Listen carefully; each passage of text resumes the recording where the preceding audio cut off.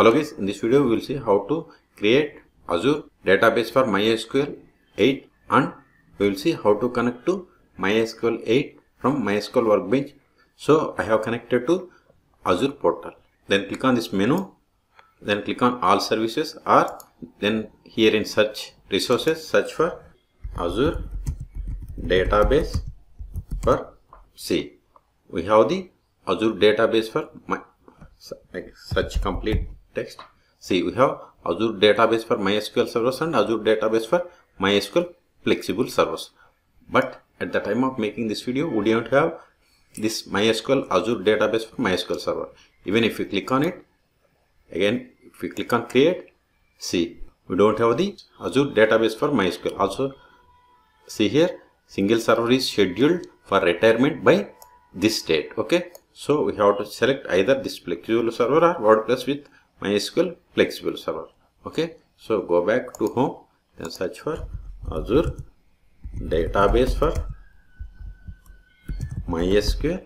Click on Azure database for MySQL flexible servers. See, at present we don't have any Azure database for MySQL flexible servers. So to create new one, you have to click on create or click on create.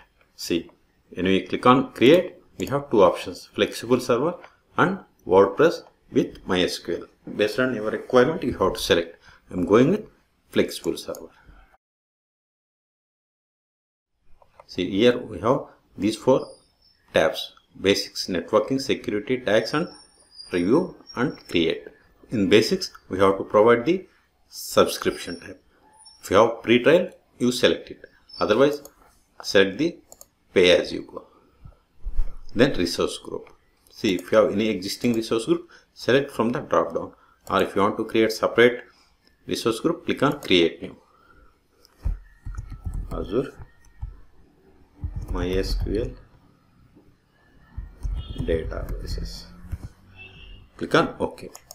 Then server details. Provide server name. I am giving AZ MySQL 8. See, the server name must satisfy with these three roles. So server name not available. So give the Azure MySQL prod. See, it is checking. See, all these conditions satisfied. So then go to region. See, default is US East. Select the region from the list. Based on the region also the price will be changed. Okay, next MySQL version. See, we have only these two, 8 or 5.7. I am going with 8.0. Okay. Then workload type. See, based on workload type, the cost will change. Suppose if you go for small or medium sized databases, click on it, you will see. See, the cost has been changed. For tier 1 business, see, cost also changed here. This is the per month cost. Okay. I am going with development and or hobby projects. Okay. Based on your requirement, you have to select. Next, compute plus storage. See here, this is the minimum. If you want to increase this CPU cores and RAM, you have and storage, you have to click on this configure server. Here it has storage selected 20 GB. So if you want to increase, click on configure server. See here, for config, the compute cost is 1200. See, the estimated cost is 1200. So if you select general purpose, the cost will be increased. Even if you select business critical, it is higher than the previous one. Okay, so I'm going with burstable. Then select the compute size. See, you can select the RAM size and CPU cores based on requirement. I'm going with the basic for and storage. See, default is 20. If you want to give 30, I want to go with 30. So give it. Then cost will be changed. Okay. If you okay with all these settings, click on save. See, this is the cost per month.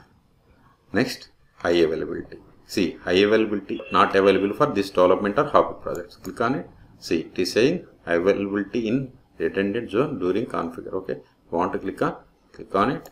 See, the type is changed. So I don't want, so uncheck it. Then click on. Don't forget to select this development. Also verify the cost. Okay. Then authentication. See, authentication methods, we have three methods. MySQL authentication only, Microsoft Entra authentication only, then combination of the above ones. Okay, admin user, provide the admin user. I am giving the admin user as demo user. Also see here, the admin user must satisfy these three conditions. Then provide the password for this user. We have configured the basics. Then click on next. That is for networking. See, if you want connectivity method, if you want to connect through public access, you have to select this radio button. Otherwise, click on private access. That is VNet integration. Okay, public access. Select this one. It will allow us to connect through internet. Then firewall rules. Suppose if you want to give the name, then provide the IP ranges. Okay, or if you want to add your current IP, you have to click on add current client IP address. Okay, I'm not going to add. I will show you this later while we are going to connect to this Azure database for MySQL server. Then click on security. I'm going with the defaults. I'm not going to change. Click on tags. I'm not going to provide any tags. It's optional. You can provide as you require. Then if you're okay with all these four settings, click on create preview and create. Also see here, estimated cost is 1200 per month. This may vary based on the settings. Okay, so view the settings one more time. If you are okay with all these settings, click on create. Otherwise, if you want to modify any one of them, go to particular tab and change, or just click on change. Okay, anything is fine. If you're okay with all the settings, click on create. See, it is asking create server without firewall rules or return to add firewall rules. Okay, we will create the firewall rules later also. Click on create server without firewall rules.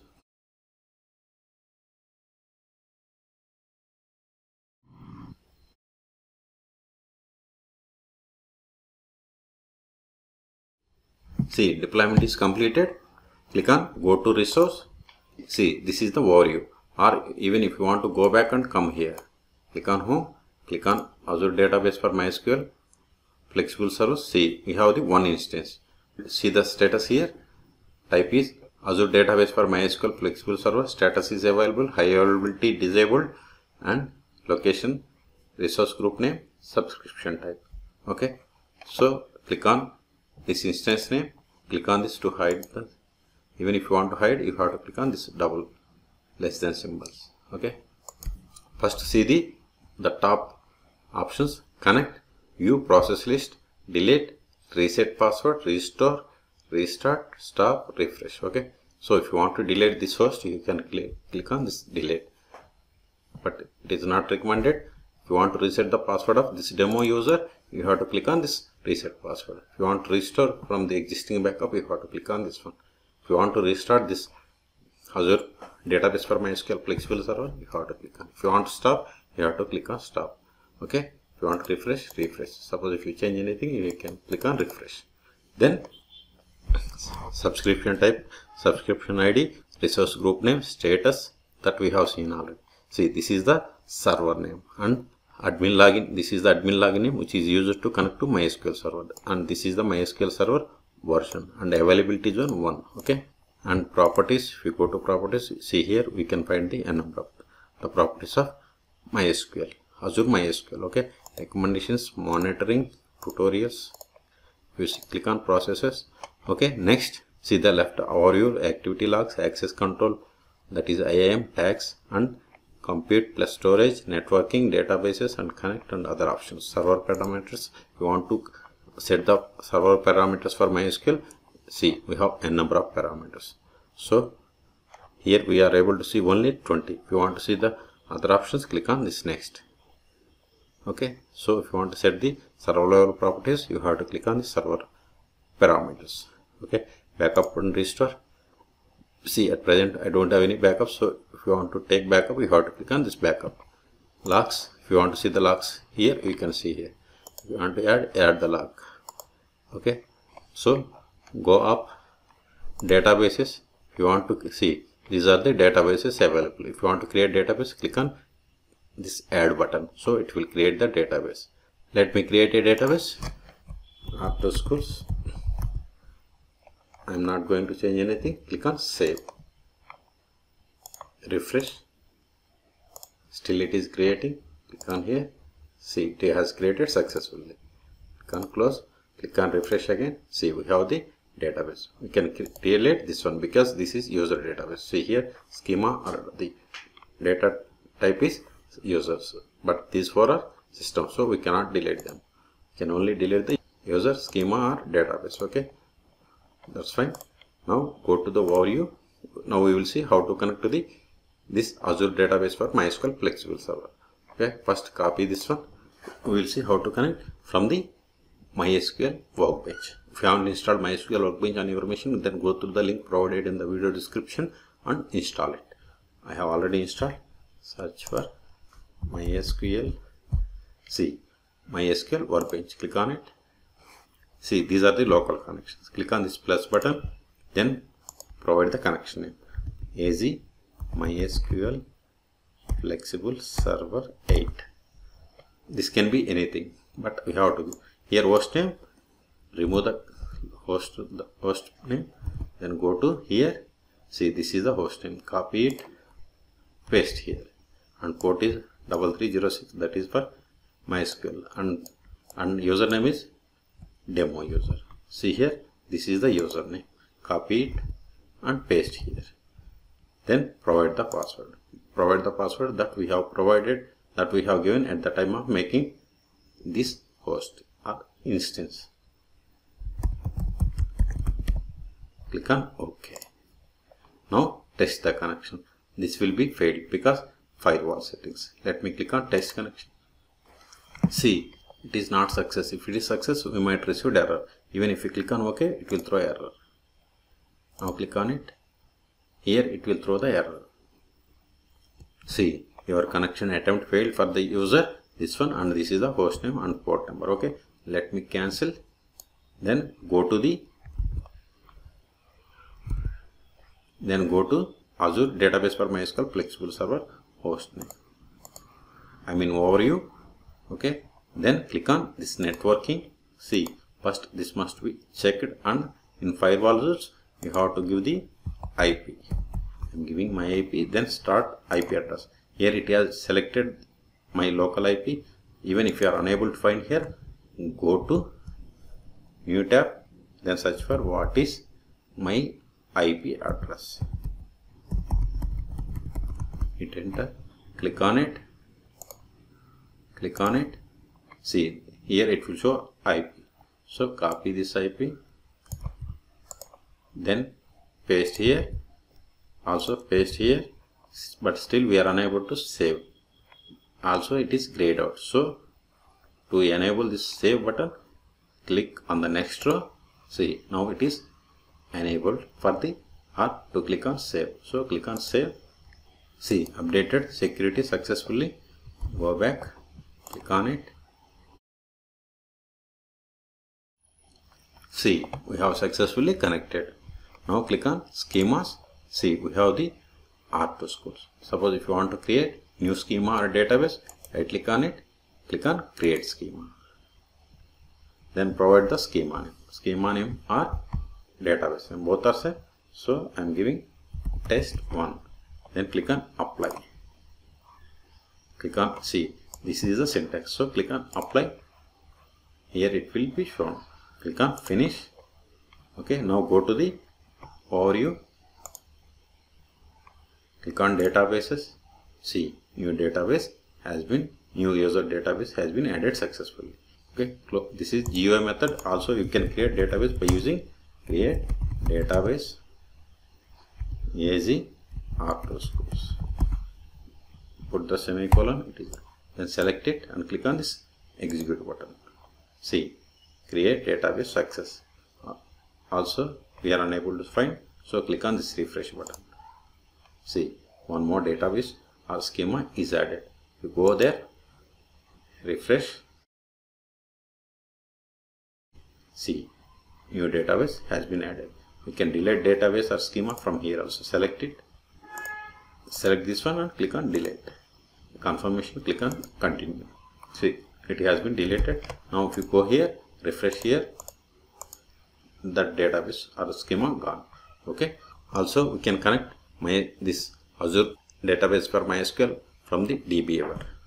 As I told earlier, like Workbench, you can install DBeaver on Windows machines by going to the link provided in the video description.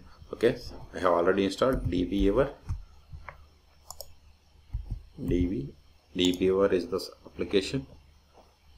See, I have these two connections for the PostgreSQL. But now to connect to MySQL, click on this new database connection. In the list, select MySQL. If you are unable to find here, you have to search here. Okay, so click on MySQL, then click on next.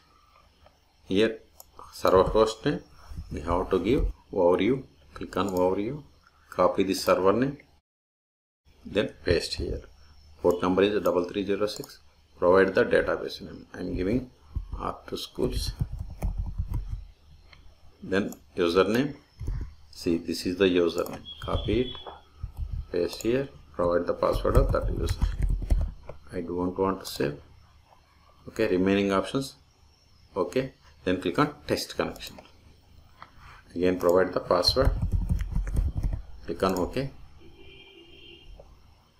It is success. Click on download. Click on OK. Click on finish. Click on it.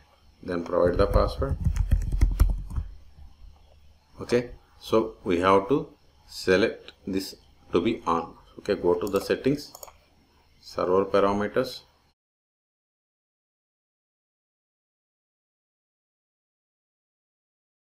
Next. See here, require secure transport is on. So it is asking connection required or prohibited. So if we disable this one, we will be able to click on off, then click on save. Wait until this will be saved. Wait until this completes. It is success. Now go to DBeaver, expand. Now provide the password. Click on OK.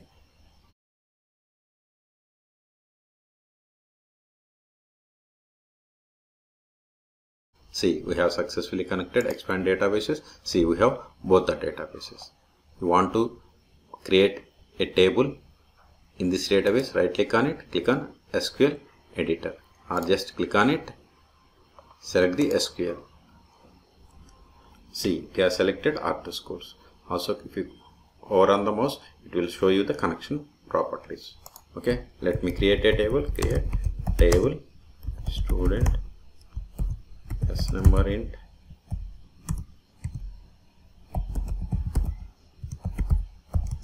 S name varchar. Select entire command. Click on this execute button or F5. See, it is success. Refresh. Expand this one. Expand tables. See, right click on refresh. Then we will be able to find. We have the student table. Expand columns. See, we have the columns. Okay. Also, we can see the same in expand R2 schools, expand tables. See, we have the table student. The last option is, see, go to flexible servers, click on the host name or the instance name, ID this one. If you are not using, you have to stop, because Azure charges are based on the usage. So I am not using, so I am clicking on stop. So it will ask the confirmation. See, also notice here, server will automatically started after 30 minutes if you do not perform a manual start operation. Okay, so click on stop. Even if you don't want to use this anymore, you have to click on delete. Then it will ask the confirmation. Okay, then you have to give the resource name, that is server name.